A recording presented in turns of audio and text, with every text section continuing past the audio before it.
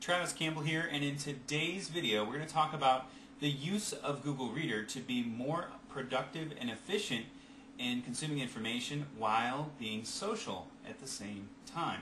Specifically, we're going to cover why RSS readers make you more efficient, specifically Google Reader. Then we're going to talk about setting up an account, subscribing to a feed, being social while sharing with Google Reader. Very, very, very interesting features. And lastly, I'm going to share a couple of hot tips, so you're going to want to stay tuned for that. So let's get started.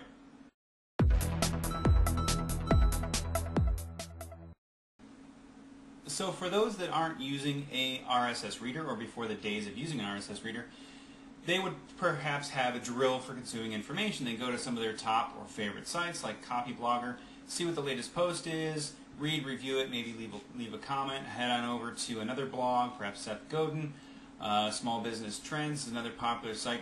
Go through your sites, you can list them on and on and on. Chris Brogan, other sites that are out there, or sites that are in your niche. And what I'm going to say to you is don't do that. With Google Reader, you don't have to do that. With any RSS reader, you don't have to do that. But I want to talk about in particular Google Reader and why I think that's the way to go, at least at this point. So all you have to do is go to google.com/reader to set up an account. Now I've already set up an account. If you have a Google account, just log in with your Google credentials. I already have a Google Reader account, so I'm going to go to google.com/reader, and it's going to load up my Google Reader. So the first thing you'll notice is there's a pane on the left, and then there's information here on the right. Now many readers, by default, when you start your account, they're in an expanded view. They're in this expanded view, and I want to encourage you to just go to the list view. Once you start subscribing to a bunch of feeds, I'm going to cover that in just a minute, you'll find that it can get overbearing, quite a bit of information in there, but it's much, much more efficient than browsing the web pages individually. So first thing I want to talk about is how to add a subscription.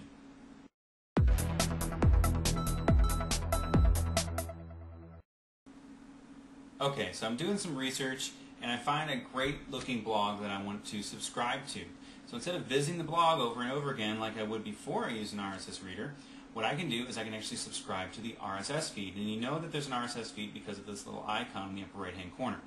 Instead of clicking subscribe, I'm going to right click and choose to copy the link address. I just find it easier, and then I hop over to Google Reader, and there's this button right here called Add a Subscription.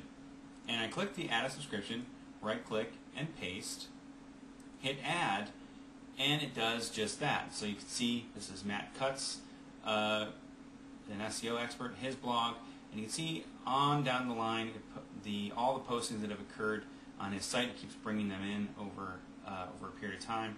Looks like he's got quite a few out there for a while. So in the list view, I can see the topics when they were posted, and then I can click on them and expand them. Now if they're bringing the full content, you'll see what you see here. Some of them bring just an excerpt.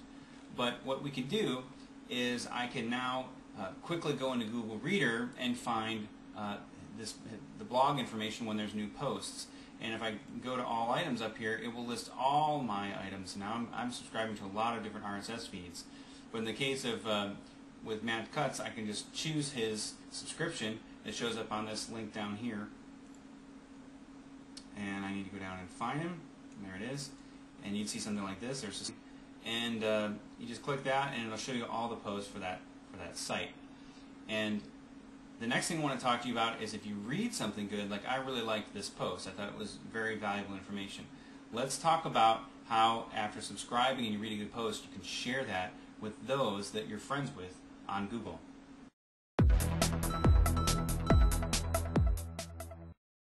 Now, if you've been around the web for a very long time, perhaps in more recent months, you'll notice that some sites, it's out on marketingprofessor.com, they'll have a bar across the bottom or a widget in the side that has all these people's little avatars, and it talks about Google Friend Connect.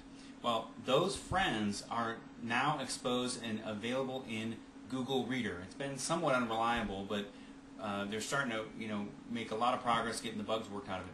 So you'll see over here that I have some friends over here in Google Reader as well. And those friends are available to share their information with me, as well as I can share stuff with them. So if I click on Marcus, You can see he has posted some information and left a comment or a link to a post or what have you. And all you need to do is go into share settings. It's right down here. You see share settings. Somewhere on the left-hand side it's on yours. And here's the people that I'm sharing with. And you need to just enable sharing. So here's the people I'm sharing with and the people sharing with me. And I'm currently sharing with friends. You can change that and share with all of your chat contacts. And I'm going to go ahead and actually save that. So you can change your share settings, and then when you share something, which I'm going to show you in a minute, they'll be able to see that. There's also a public page where you have a list of your shared items. Okay, I have to click on shared items, okay, and when your shared items are publicly available at this web page.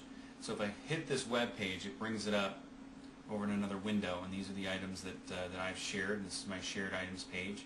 You can configure that as you wish, and you see the comments here and so on that I've left. So once that is configured and you have friends that you're sharing with, and by all means, you can see the email up here. If you want to share information with me, just email a link. Go in here and email a link to me at Travis or marketprofessor@gmail.com. See that right up here. Email a link through Google Reader. That works better than just the Friend Connect part. So getting back to this, this is where it gets very cool. Is I see Matt Cutts' post, his presentation here. I review it. I like it, and I can share with a note. Let's see here. I'll just say I can add this to shared items. I'll add tags. Okay, and I hit post item.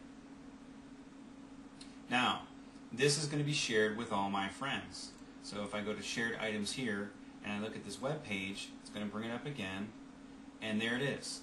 There's the shared item, and this is the note that I just left and the presentation through my own Google Reader shared applet. So very powerful stuff about being able to share stuff with Google Reader. And like I said, they're continuing to refine and improve this feature, but it is incredibly powerful, and it allows for a great social element. You'll see in here Chris Lang, he's communicated different things, his own comments here, and I've commented back. You can add another comment. You can have a back and forth conversation just within your Google Reader shared items. Share 2 hot tips about what you can do with Google Reader.